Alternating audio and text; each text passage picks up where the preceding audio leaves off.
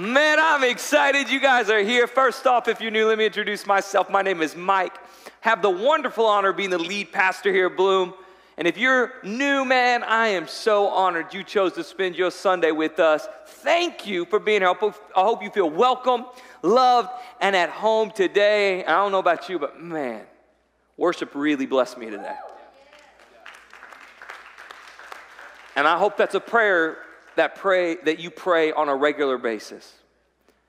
And man, we may experience God and the Holy Spirit in worship, but I don't want to stop there, right? We want to continue to feel God and have Him speak to us. So hold your hands right now in a posture receive from God. Before we dive into this word, we need Him here. God, no talent, no charisma, your anointing. Let your words, let your voice be the loudest thing we hear. Speak to our hearts and minds. Less of me, more of you. As we read the Word of God, let it come alive in our lives. Let it expose who we were created to be and plant the truths deep into our souls.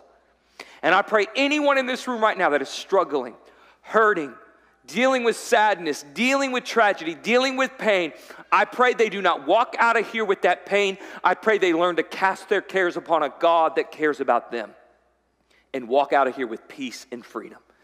In the name of Jesus, we pray. Amen. Amen. Guys, we're in a series called Parenting with Purpose, actually week 5. And I'm excited about continuing this series, but I got one announcement before we move forward. And next Sunday is Dude's Day. We got Father's Day going down next Sunday. And here's what we do, man. We celebrate every single man of God. Whether you're a physical father, spiritual father, or a father-to-be, we want to celebrate you and we want to encourage you. So here's what we're going to do. We got giveaways. We got food. We got games and activities. It's going to be a blast. You don't want to miss it. And there ain't nothing better than modeling to your family God comes first. So I want to see you guys here at church next week. Get your invite on. We're going to have a wonderful, and we're going to be wrapping up this series called Parenting with Purpose. Now, when I started this series, and you probably heard it for the first time, you probably thought, okay, this series is probably going to be like a 5 steps on how can you have conversations at the dinner table with your children, and like and we kind of went a direction you probably didn't anticipate us going in. And all those things are great, and there's a lot of wonderful practical things you can get with those. But here's what I really wanted. I really wanted this series to be about you understanding you pass something down to the generation after you. That there's a legacy you hand. And that we have the understanding that we are either passing down generational curses or generational blessings. Now that sounds heavy. And that's a lot of weight. And it should be. You can't be flippant about your responsibility as a parent and also your responsibility as a disciple of Jesus. Now, not just those that we physically parent, but those that we spiritually parent. There's a responsibility on what we are handing down to the generation coming after us. And so as I was studying for this message, I came across a story that kind of really painted the picture for me. It really stood out to me on how we should focus and the way we should think. It's a story from a couple guys that you're probably familiar with. Those crazy Cajuns, Boudreaux and Thibodeau. How many people want to hear a Boudreaux-Thibodeau joke? Come on! Them crazy Cajuns from the bayou. Boudreaux-Thibodeau said, hey, Thibodeau, let's go to Canada and get us some mooses. So Boudreaux and Thibodeau said, yeah, buddy, we gonna get us some mooses. So they go all the way up to Canada. They hire them one of them Canadian pilots, and they fly deep into the woods. They hunt for a couple days, and guess what? They bagged themselves 6 moose. They're so excited they bring them to the plane, and the pilot goes, whoa, whoa, whoa, whoa, whoa. We can't load 6 mooses in here. That's too much weight. This plane can only handle 4 with us 3 in it. And they go, whoa, whoa, whoa, whoa, whoa. Last year we killed ourselves 6 mooses. We loaded them all up into the plane. That pilot let us, and he had the exact same plane as you. So after a little bit of arguing, finally the pilot said, fine, let's load them up. So they load them up. They take off. And they're cruising, but that little old plane is struggling. And it can't handle the weight. Next thing you know, it crashes in the middle of the woods. Boudreaux and Thibodeau, they climb out of the wreckage. Boudreaux scratching his head. He goes, oh, Thibodeau, where you think we be at? Thibodeau looks around and goes, I think we about the same place we crashed at last year. Come on. Hey, Learn that. That's a good one. That's a good one. Here's what you got to understand. You keep doing the same things you always done, you'll always be what you always been. Here's what I want you to get in your spirit. If you parent out of your instincts instead of intentionality, you will never parent up to your purpose and your potential. And if you lead just from your instincts, but not being intentional, you will never lead up to your potential.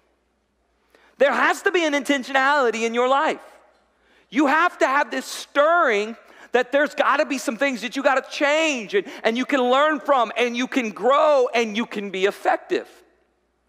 And not only that, there is a God-given calling and mandate on your life to be that. And so we're going to talk today, and I'm going to really break down a scripture that you might not have heard or you don't really understand the significance of it.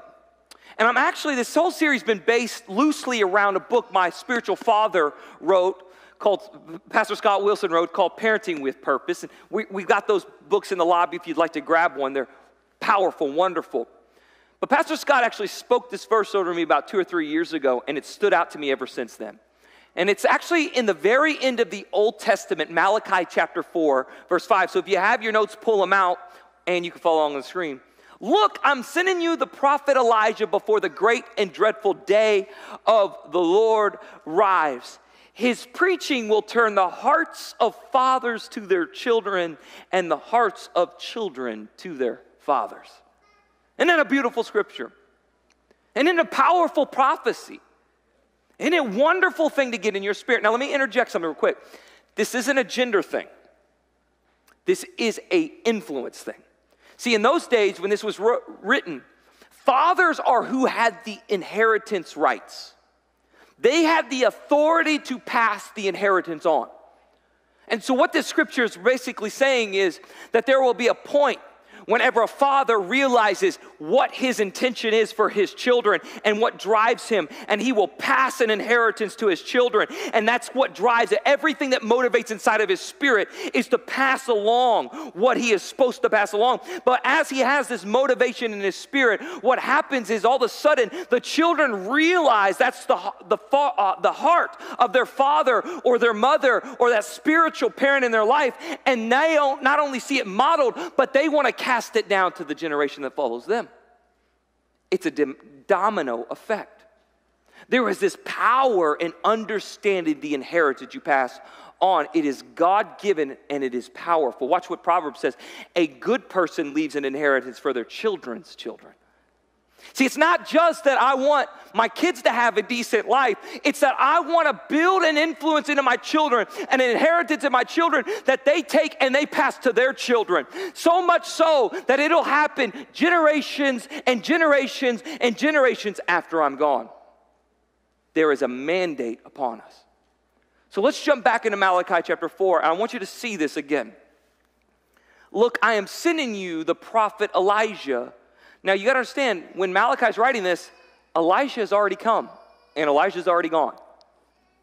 Before the great and dreadful day of the Lord arrives. Now, what he's talking about when the Lord arrives, what he's talking about is Jesus is coming. There will be a Messiah that comes. And he's saying it's a good and a dreadful day for 2 reasons. Number one, it's good because when Jesus comes, there's going to be a new covenant. And when you experience the forgiveness of Jesus, it's not going to be like it is in the Old Testament in these days. That your sins won't just be pardoned, they will be gone.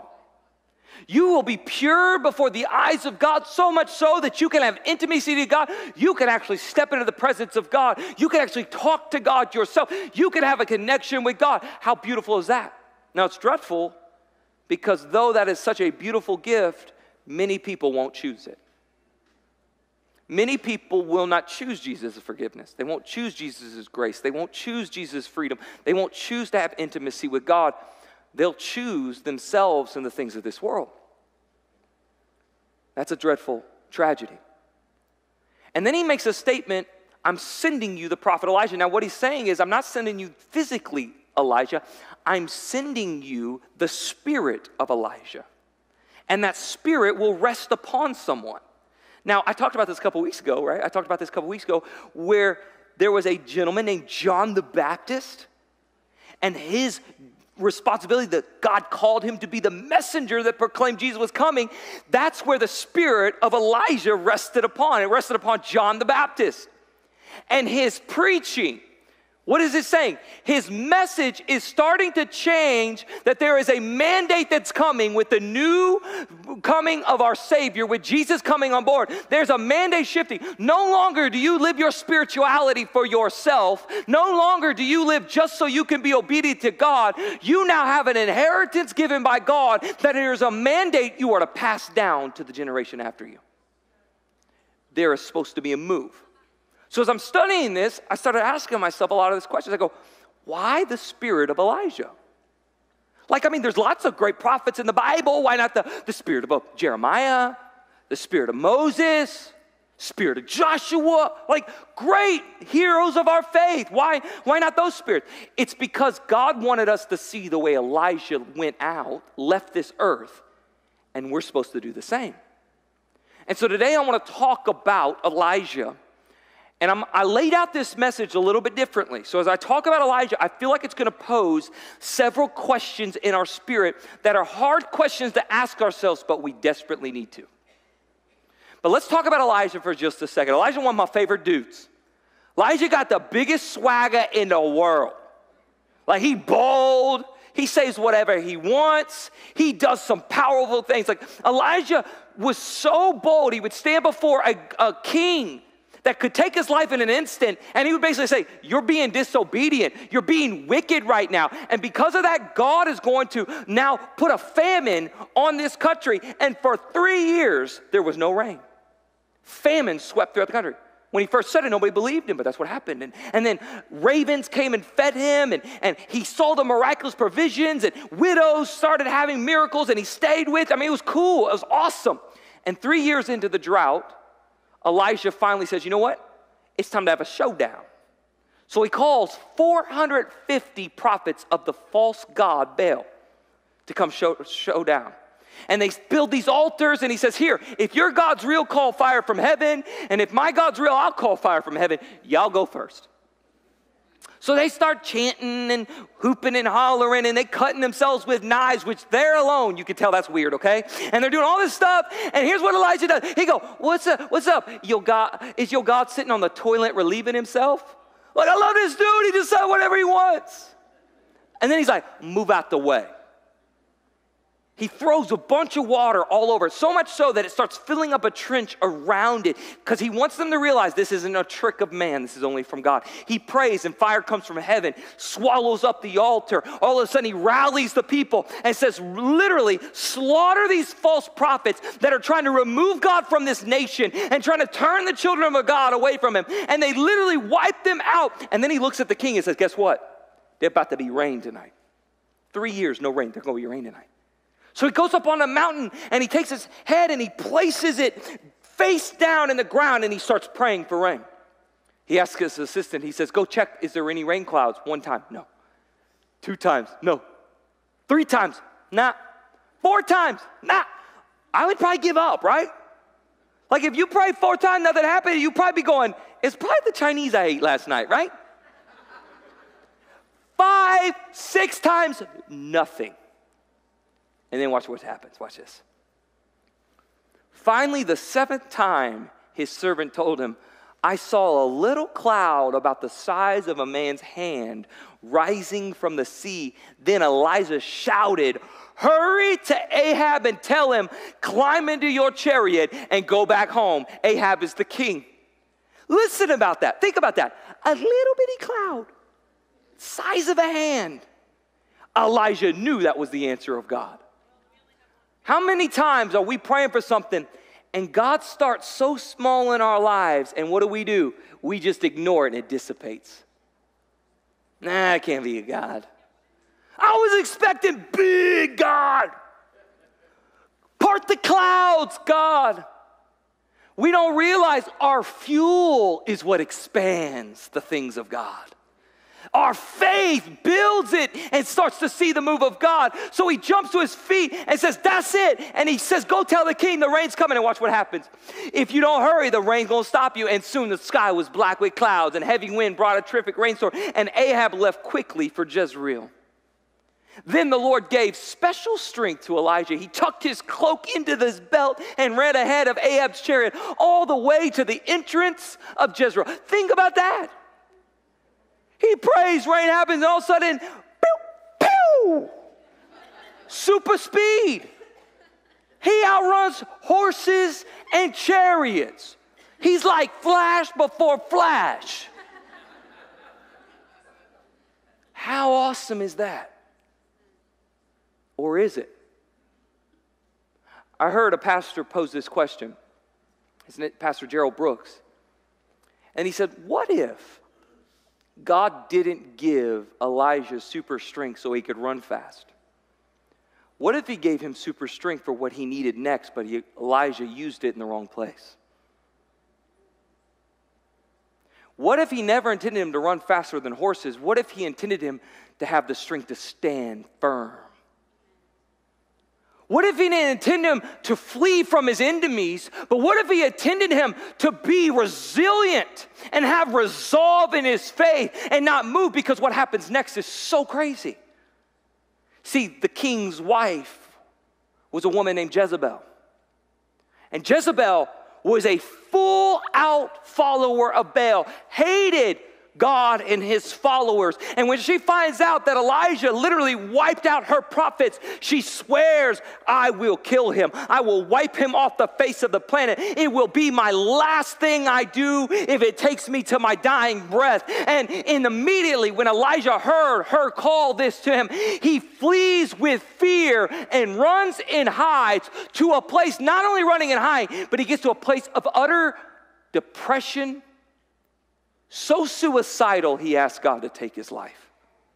How could a man who literally saw fire come from heaven and consume it, wipe out 450 false prophets, pray and see such a powerful miracle, run so fast that passes out horses and chariots, be so scared of one woman? Because maybe he used his strength in the wrong places. Which got me asking the question, are we using our God-given energy in the wrong places? Are we fighting the wrong battles? See, I don't think he was supposed to use it to run fast. I think he was supposed to use it to have resolve against the attacks of someone that was trying to stop the move of God.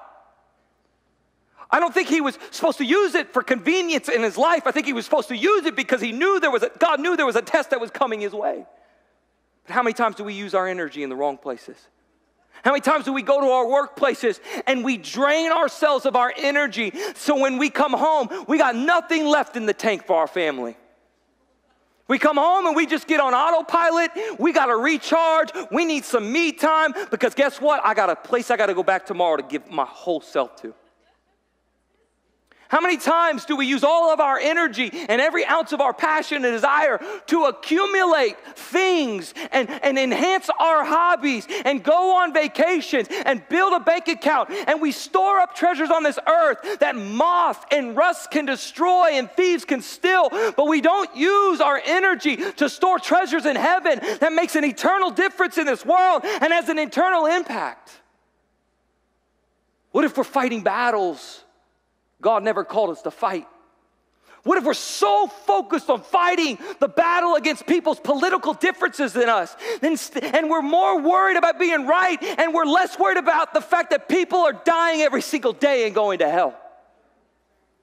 What if we're more motivated about how people have different opinions than us and how we can set them straight and go on our long tangents online, and we're less concerned about the brokenness and the hurting people all around us?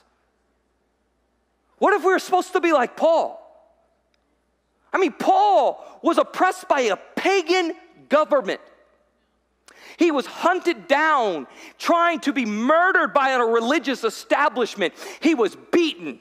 He was starved. He was whipped. He was stoned. He was shipwrecked. He was placed in chains where he wrote many letters to the church. And he says, I went through all of this so people could experience the move of God and souls could be saved. Paul didn't fight his inconveniences. He ministered through his inconveniences. Paul didn't run away from what was an opposition. He ministered through the opposition because he used his energy where God called him to use it.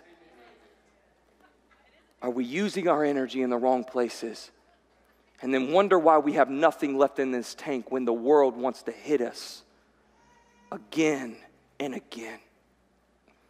So Elijah runs.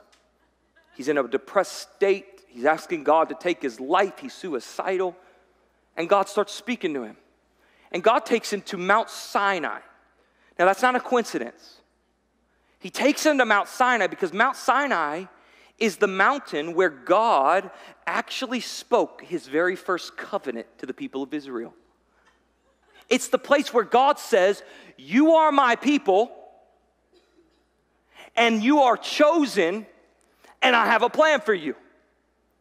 So he calls Elijah to this place almost as a reminder, hey, I didn't forget this covenant. I didn't forget that the people are chosen and I have a plan for them. And it's at this mountain that the earth starts shaking and the Bible says God's not in the earthquake and the wind starts blowing and it says God's not in the wind and fire starts erupting and God's not in the fire. But all of a sudden there's a whisper and Elijah covers his face because he knows that's God. See, this is the beautiful thing about God. God is not your chaos. He's the whisper in the midst of your chaos. But listen to me. You can't hear a whisper unless you're close. So many times you see all the chaos around you, but you're not running to God. You're running away from God, and you wonder why you don't hear him. You got to get close. And it was there, Elijah goes, what are you doing? What are you doing here, Elisha? And Elisha goes through this tangent. God, I've served you faithfully and I've given you my life, but all the followers are gone, and I'm the only follower left, and now they're trying to kill me too, and I'm all about myself, and I'm all alone, and what's the point? And then in this moment, God speaks to Elijah. And watch this. Go back the same way you came. Travel to the wilderness of Damascus. When you arrive there, anoint Hazael to be king of Aram. Anoint Jehu, grandson of Nimish, to be king of Israel.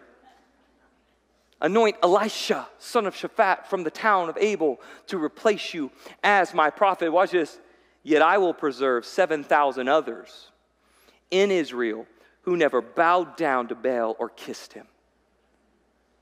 Do you realize, Elijah, you ain't alone? Do you realize there's 7,000 other people that have not bowed? You think you're all by yourself. You think you're carrying all this weight alone. You think that this is, what's the point? And we've already lost, and we've already been defeated, and the world looks too dark, and the government's completely against God, and everybody online looks crazy, and what's the hope? And everybody's changed, and everybody's different. But don't you realize there's still 7,000 that never faltered that way? Which leads me to the second question I ask myself. Are we constantly remembering what is most important? And what is God's original call and promise? He calls him at Mount Sinai. He speaks this into him. And what does he tell him? Go back to where you came. Go back to your calling. Go back to your mission. Go back to your legacy. You have someone you have to anoint. You have a mantle you have to pass on. There's a young man named Elisha that needs you to take the anointing God gave you and put it into his life. There's someone you need to mentor. There's someone you need to father. There's someone you need to pass something on to. You're not called to die with the anointing yourself. You're called to build a legacy and pour into the generation that's going to follow. So Elijah leaves. Several verses later, watch what happens. So Elijah went and found Elisha, son of Shaphat, plowing a field. There were 12 teams of oxen in the field, and Elisha was plowing with the 12 teams. Now, we know this is Elisha's oxen because what he does next. So we kind of gather the figure, if there's 12 of them, that means his family owns 12 sets. So there have to be some sort of wealth in that family, a large operation. Elijah went over to him and threw his cloak across his shoulders and then walked away. Doesn't say a word, just walks away. So Elisha returned to his oxen and slaughtered them. He used the wood from the plow to build a fire to roast their flesh. He passed around the meat to the townspeople, and they all ate. Then he went with Elijah as his assistant. That's cool. Elisha's out there plowing the field. Elijah walks by, throws his coat on, walks off like dropping a mic, and all of a sudden Elisha knew exactly what that meant. But guess what he did? He slaughters his oxen. He don't go, hey, mom and dad, here, can you hold these for me? He takes the plow and builds a fire, roasts the meat. What's he doing? He's saying, I'm all in. I ain't going back to this old way of life. When God calls me, I'm all in. Which actually gives me the third question I ask myself. Do you have a plan B with God?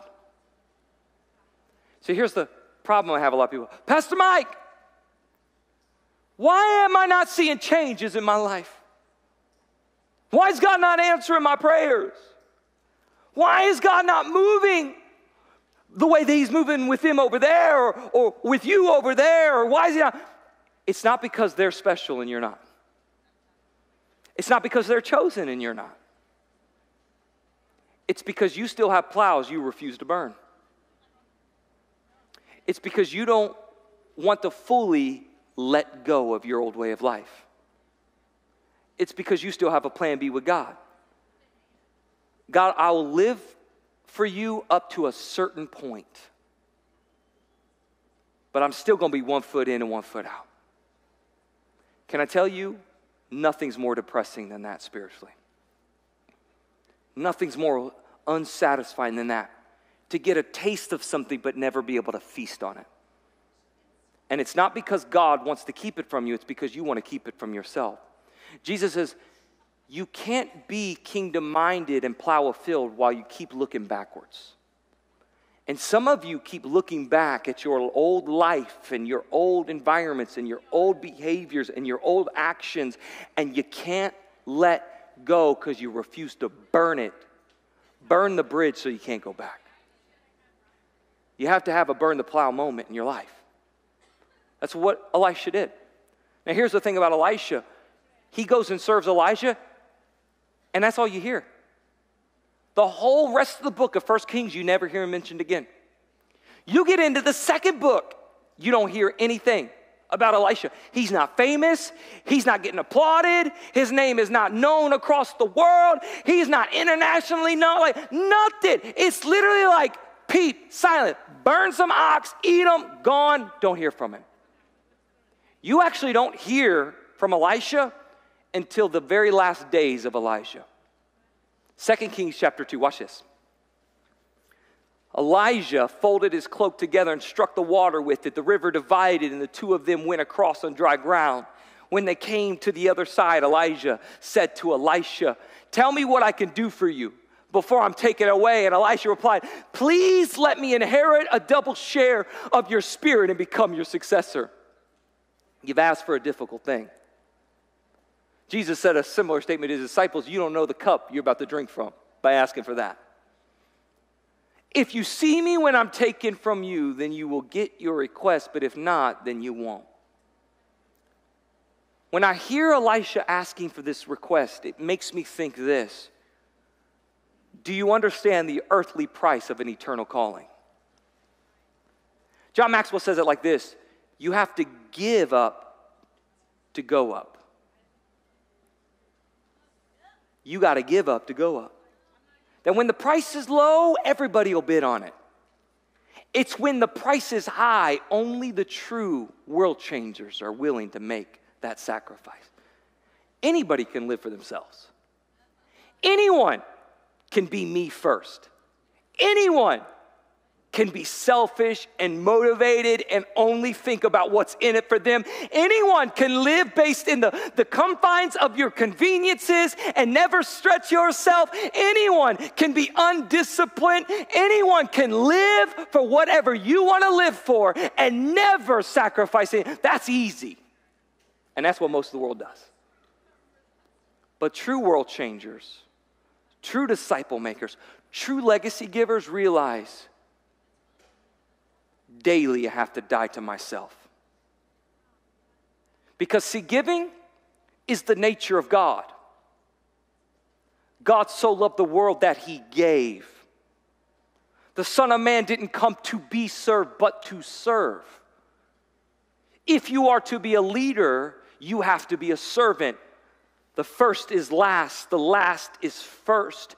I choose to walk down a narrow path. I choose to live. Listen to me, it's inconvenient to give your children everything. When you've worked through life and you're stressed at work and you're dealing with issues and people. But can I tell you something? It's what we do to leave an inheritance of worth and value into our children. It's frustrating to mentor and pour into people that are not where you are spiritually and keep acting a fool time and time again. But you've got to build the heavenly patience to realize one step closer to God is worth every celebration I get. Because one step closer, I'm going to cheer you on because you get one step closer. I'm going to scream like heaven, the heroes of heaven, because I cannot wait for the day that you're celebrating and cheering on those around you.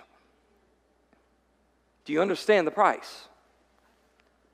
So Elijah sees the chariots of fire come and take him away. And Elisha, watching all of this unfold right before his eyes, how cool is that? Doesn't even die. Literally gets taken away.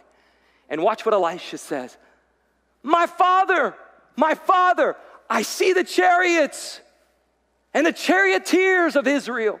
I see it. That means the anointing's passing to me, the mantle. And Elisha picked up Elijah's cloak, which had fallen when he was taken up. And then Elisha returned to the bank of the Jordan River. He struck the water with Elisha's cloak and cried out, "Where is the Lord, the God of Elijah?" Then the river divided and Elisha went across. And when the group of prophets from Jericho saw from a distance what had happened, they exclaimed, "Elijah's spirit rests upon Elijah." And they went to meet him and bowed to the ground before him. There was a transfer. And if you actually read, Elisha does some crazy miracles. If you actually count up how many miracles Elijah has recorded and how many miracles Elisha, it's like double. He has a double portion of anointing. He does some crazy things. He's got the swagger. Some amazing things happen in Elisha's life. But I don't want to focus on that. What I want to focus on very quickly is, what did Elisha do when he left? Did he leave like Elijah or not? Let's jump all the way to chapter 13. When Elisha was in his last illness, King Joash of Israel visited him and wept over him. My father, I see the chariots and the charioteers of Israel," he cried. Isn't that exactly what Elisha said when he saw Elisha? This king is saying the exact same thing. You know what he's saying? You're about to leave this earth and you haven't passed your mantle on to anyone. You're about to leave this earth and you haven't left a legacy. You're about to leave this earth and no one has your anointing. And he's basically saying, give it to me. I want it. Just like Elisha asked for that from Elijah. Give it to me. And the Bible says Elisha tells him, go get some arrows, and these arrows represent the victory of Israel. And he says, bang them on the ground, and he bangs them 3 times. And Elisha gets so mad, he goes, why'd you stop at 3? You just had enough faith to win a battle. If you would have banged it 5 or 6 times, you could have won the war. And he leaves frustrated and angry and walks out. Now, you would think Elisha would leave, and the Bible would say he would go and find someone else to pass the legacy on to. He would go find someone else to mentor, find someone else to give his inheritance to. But actually, very next verse, watch what happens. He died and was buried. That's a letdown. That's a cliffhanger. Bam. Died and buried. No inheritance passed. No legacy left. No mentee that he passed his anointing to. He died and he's buried. Verse 20. That's just part of verse 20. Watch what it goes on to say in verse 20. Groups of Moabite raiders used to invade the land each spring. So we know immediately it says he's died and buried, and then it jumps basically probably at least a season, so months away from when he died, maybe longer than that. Once when some Israelites were burying a man, they spied a band of these raiders. So they hastily threw the corpse into the tomb of Elisha and fled. But as soon as the body touched Elisha's bones, the dead man revived and jumped to his feet. How cool is that?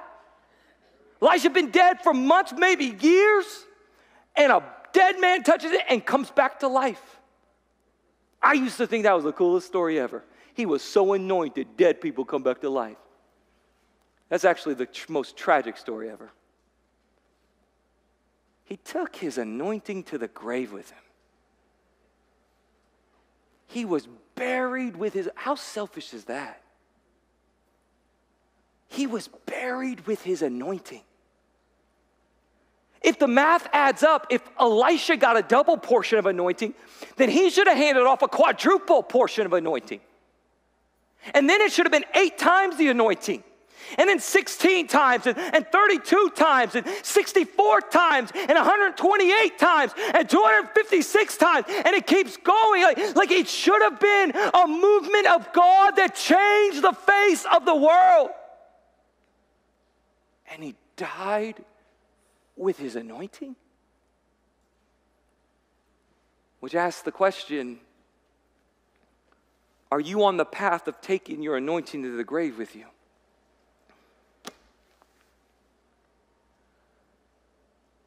You may look successful on paper, but none of that matters if you're not successful in heaven. Are you going to be like the servant that buries your talent or multiplies your talent? Are you a legacy giver or a legacy hoarder? Our calling is to leave the next generation bigger, better, stronger, and more anointed than us. We're to father and mother sons and daughters that becomes fathers and mothers of sons and daughters. My pastor Scott Wilson tells me all the time, he says, you're not called for a stage ministry, you're called for a shoulder ministry. You're not called to stand on a platform for people to look at, you're called for your shoulders to be a platform for people to stand higher than you ever did. We're called to leave the next generation bigger, better, stronger, and more anointed than us. See, that's how the first century church was motivated by. They weren't motivated by selfish gains. They were motivated by generational impact. It's why Acts 2 says it like this. Pastor Mike said this first earlier. In the last days, God will say, I'll pour out my spirit upon all people. Your sons and daughters will prophesy. Your young men will see visions, and your old men will dream dreams. In those days, I'll pour out my spirit even on my servants. Men and women alike, they will prophesy. Do you see children and older, young and old, men and women, that there is a generational impact we are called to be as a church? Which leaves me with this question. Are we going to be a multi-generational church that is filled with disciples multiplying themselves into other disciples? Are we going to care about the legacy we give? I'm going to end with this story. Matthew chapter 13, Jesus says, there's a story about a farmer sowing seed. And he starts scattering the seed, and the Bible says some of the seed fell on a pathway where the birds came and took the seed. It represents how the devil comes and just snatches away the word of God from people. Some fell in some shallow soil, and that plant grew quickly, but there was rocks in that soil, so the roots could not grow, and it withered away quickly also. Representing sometimes people get excited about God, but they don't remove the things in their life that's keeping them from growth. And he says some seed fall into the weeds and the thorns, and they grow, but the pressures of this world choke them out.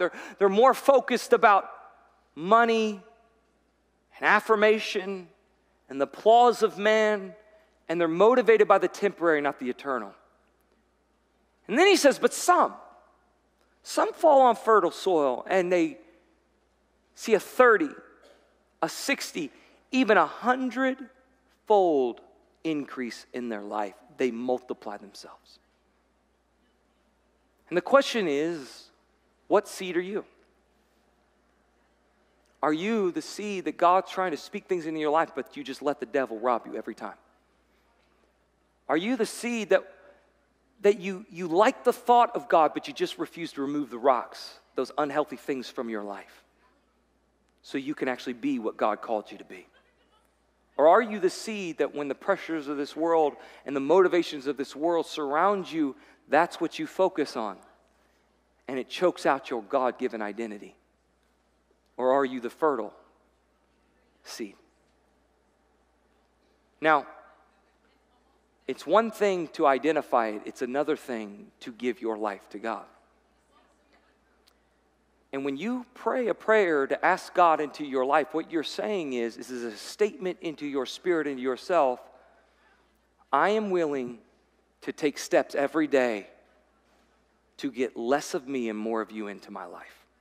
I won't instantly be perfect, but I'm making the commitment that I want to remove the rock time and time again, the thorns, the weeds time and time again, so that I can get to the fertile place in my life. And there's some people in this room right now that need to start that journey with God. Maybe you've never accepted Jesus in your life. Maybe you've never accepted his forgiveness in your life.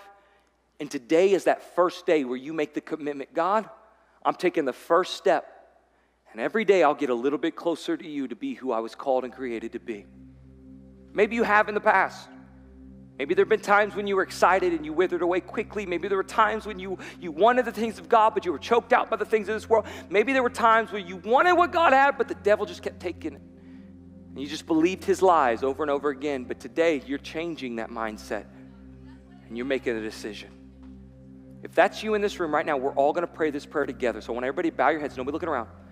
Please, no moving around. This is the most important thing we do in this church building. Take your hand and place it over your heart as a symbol of your soul. And repeat after me. Dear Jesus, I believe you died on the cross.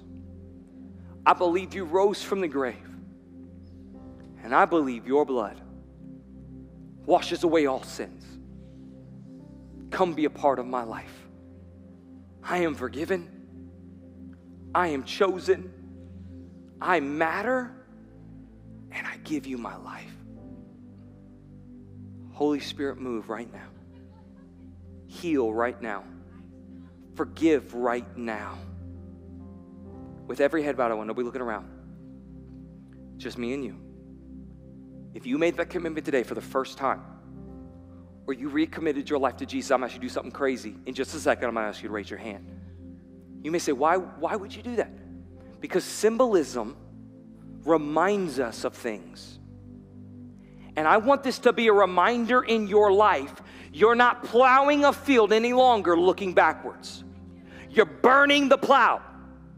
Today, you are sealing it in your spirit. You're leaving here a new creation. The old is gone and the new is here. I want you excited. I want you passionate. And I want you walking out of here intentionally knowing you are walking towards your future in God. So on the count of 3, I want to see hands all over this place raised. 1, don't be afraid.